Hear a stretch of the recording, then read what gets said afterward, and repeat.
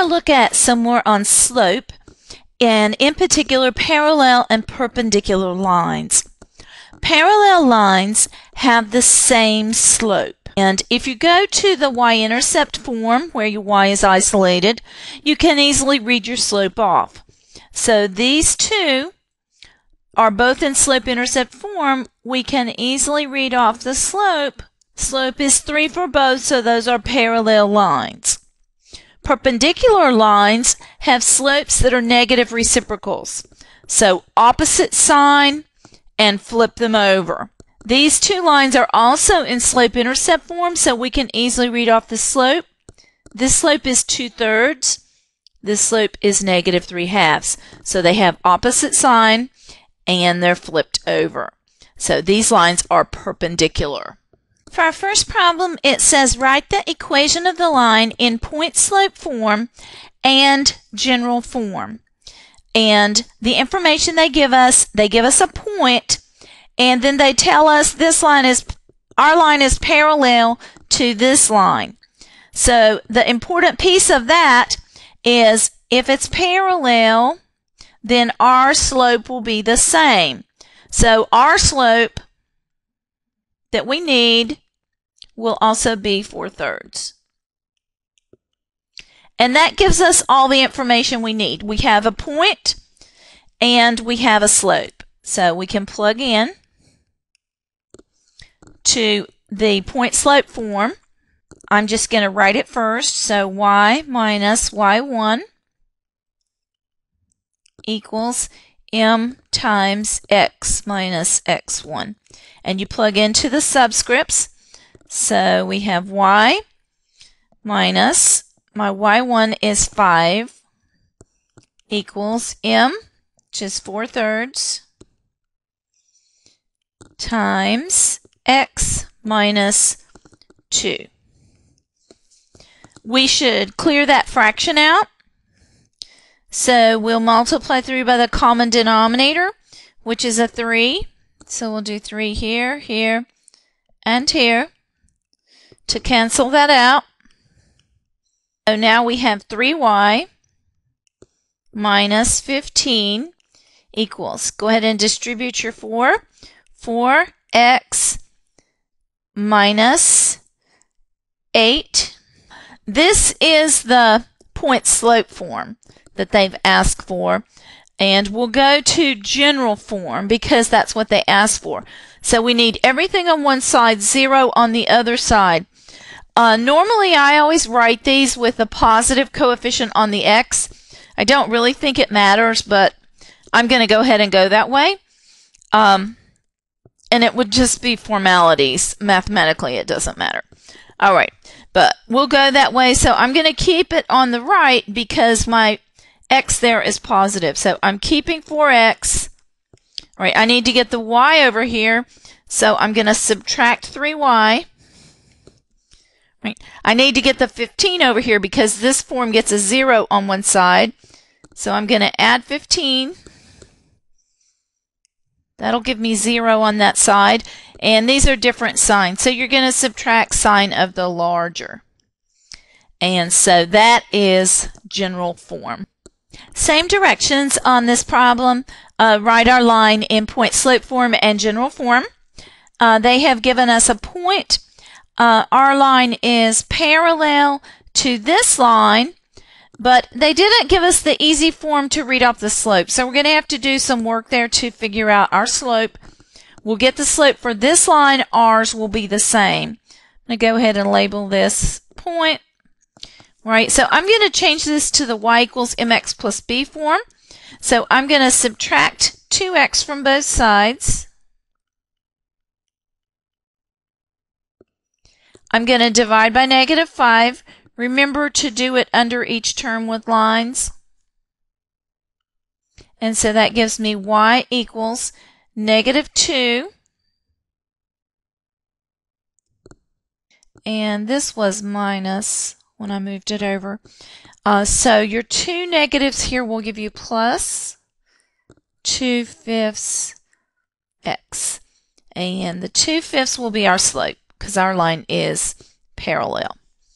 Right, so our formula, y minus y1 equals m times x minus x1. Plug in. So we're going to do y minus a negative 1, which will make y plus 1. I'm just going to go ahead and do that. It is minus a negative 1. That's how I get the plus. All right, my slope is 2/5 times x. Again, we have minus a negative, so this is going to be plus 6. Clear your fraction. So common denominator is a 5. So do a 5 all the way across. This will give me 5y plus 5 equals, distribute your 2, 2x plus 12. Right? This is your point slope form. And now I'm going to move it around and get a 0, and I'll get it again on the left-hand side because this x already has a positive coefficient. So I'm going to keep the x term. I'm going to subtract 5y. I'm going to subtract 5. That will give me 0. And 12 minus 5 will give me 7. That is general form. Same directions. This time we're going to write the equation of the line passing through 1, 5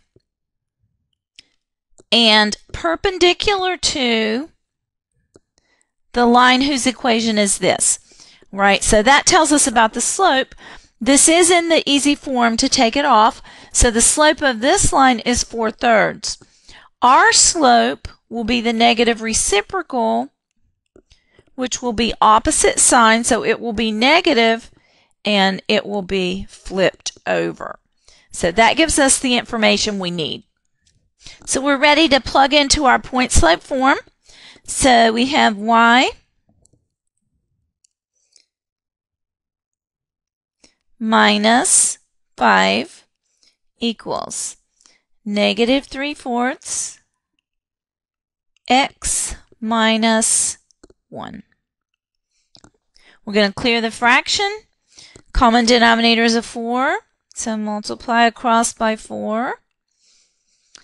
And that gives us 4y minus 20 equals negative 3 to distribute here, which will give us negative 3x, and be careful, will give us a positive 3.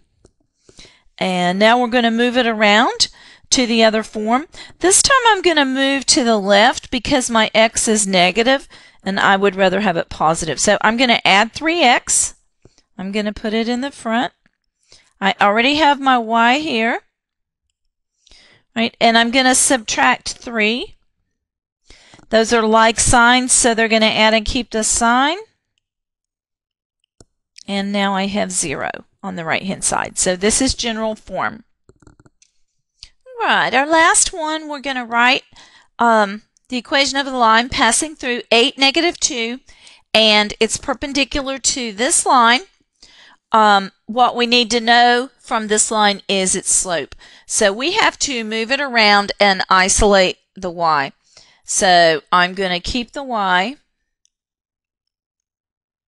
I'm going to move the 4x. I'm going to move the 6, so I have to add the 6. And I need to divide everything by 3. So that gives me y equals negative 4/3 x plus 2.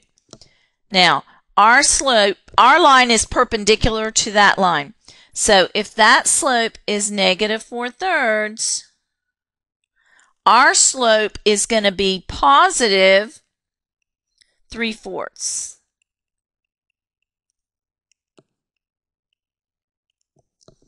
Right, so now we can plug in. So I have y minus a negative, so it's going to be plus 2 equals 3/4 times x minus 8. Clean up and get rid of your 4. So we're multiplying across by 4.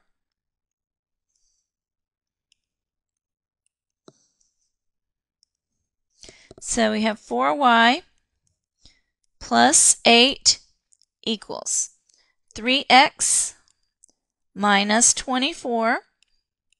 Right, this is your point slope form. And now we'll go to general form. So I'm going to keep the x on the right hand side this time since that coefficient of x is already positive. So I'm going to subtract 4y. I need to subtract 8. Those are like signs, so you're going to add and keep the sign. And there you have general form.